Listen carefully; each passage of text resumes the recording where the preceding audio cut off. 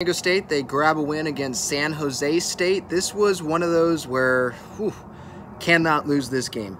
And Jerry Palm, who is one of those bracketologists for CBS, he had San Diego State as, I believe, as a 3 seed in the tournament as of now. I don't know if they're going to be that high, but when you look at their resume overall, I know I've been tough on this team this year about them losing some games on the road, like against New Mexico and I believe Utah State.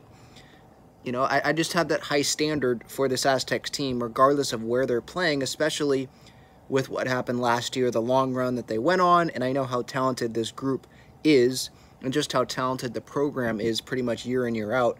But overall, I mean, it's been a good year for this Aztecs team. And yeah, three-point shooting still was an issue tonight. I think 25% from 3. But Jaedon LeDee continues to be one of the best players in the country. He obviously started off the season amazing.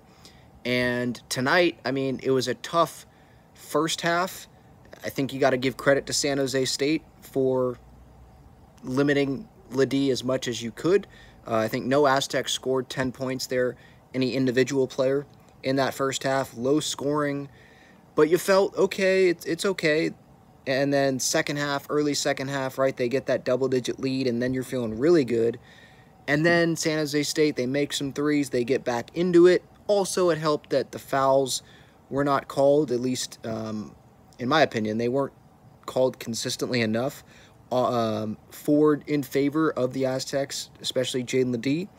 He was getting fouled all night, and it was a tough physical game on him, and that's probably how it's going to be in the Mountain West tournament, in the NCAA tournament, because I think opposing teams will see, all right, Aztecs, they're not great, they're not the greatest three-point shooting, so let's make it as hard as possible on Jaedon LeDee, and then hope that they have a rough shooting night, and maybe that's how you can beat San Diego State.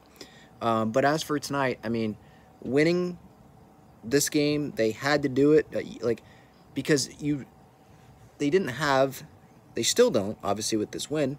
They didn't have a bad loss. No quad 1 losses, or excuse me, all of the losses that they've had, I believe, like true road games, have been quad 1 because it's good teams in the Mountain West. If they would have lost here against San Jose State at home, by the way, this is 20 straight wins at home for San Diego State, so you love to see that. I believe that's is that a current record right now? I think Kansas just lost at home. They had a 19-game win streak. But anyway, this Aztecs team, if they would have lost to San Jose State tonight, they definitely would not be a 3 seed. They would have gotten knocked down for sure. They still would have been an NCAA tournament team. I mean, they have a good resume, really good resume. I think that just the losses, especially for Aztecs fans, though, they just stick with us more than sometimes the wins. Like, I almost forgot how close of a game it was at San Jose State last time around. And Jaedon LeDee had a really good game that game. So it was another really impressive night from Jaedon LeDee, considering what he had to face there in that first half, and just all night with the physicality of the Spartans. But the Aztecs, they got the job done, and now they don't even play this weekend. They've got a couple more games coming up. No more games here in the month of February, but it's now turning the calendar to the month of March for UNLV and Boise State.